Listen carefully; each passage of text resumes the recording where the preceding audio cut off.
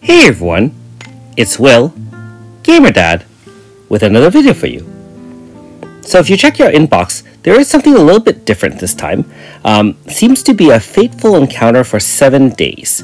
And so if you look at the notice here, you do have a one-time fateful that's with paid stones, of course, not free-to-play stones.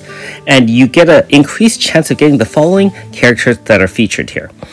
Cynthia, Radius, as well as Lovely. Now, I actually scrolled up and down twice because I wasn't really sure if this is supposed to be anything more than just a Fateful banner. Usually with updates and notices, you do see either an update, and which I was actually expecting a new update this week, or something more exciting. And, I'm not really sure what to think of this. That being said, Happy New Year to all. I haven't really created anything in the last few days. Mostly because there hasn't really been anything new in Another Eden for the past week or so. That being said, in this video, we'll also combine the notice with the Should You Summon.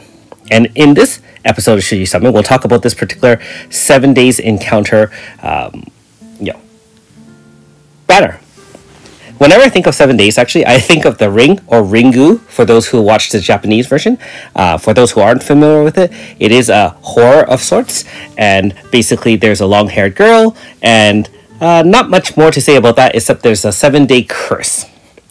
And not to make any light of that situation, but honestly, I do feel that this particular banner is a little bit of a curse as well, shall I say. Not to insult the devs or anything, but I'm not really sure what the purpose of this particular banner was. Cynthia, Radius, and Lovely aren't exceptionally powerful in any right.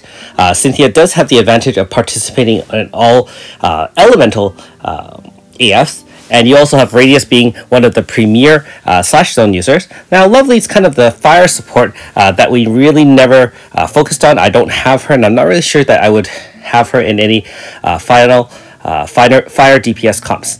That being said, she is a blunt user, so I guess if you had a need to put that person on your Yifa Blunt Zone team, you can do so.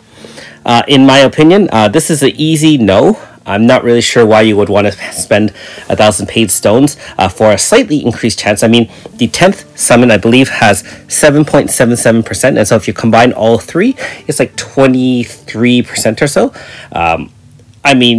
Yeah, most Faithful encounters are a flat 10% chance for one featured unit. I don't think these 3 units, especially since most of them are older, are really anything to chase at this point. And again, if you have paid stones and you haven't spent them already, I hope you would have tried on, for example, Asukia or some upcoming banners. Don't forget that Yukino should be arriving soon. There will be the Weapon Zone banner. There will be the vaulted AS Rosetta banner as well. Anyways, thanks for watching. We'll see you next time.